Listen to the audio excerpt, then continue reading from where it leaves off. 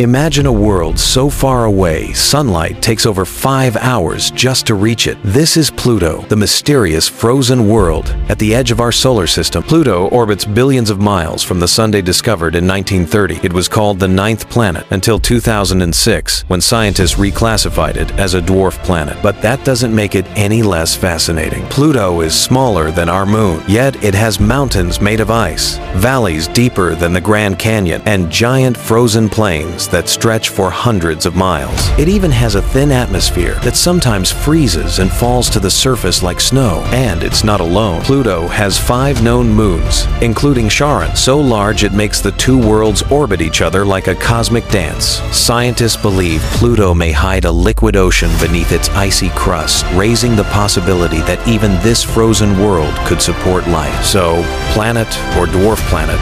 One thing's certain, Pluto is a tiny world with giant mysteries, reminding us the edge of our solar system is anything but empty.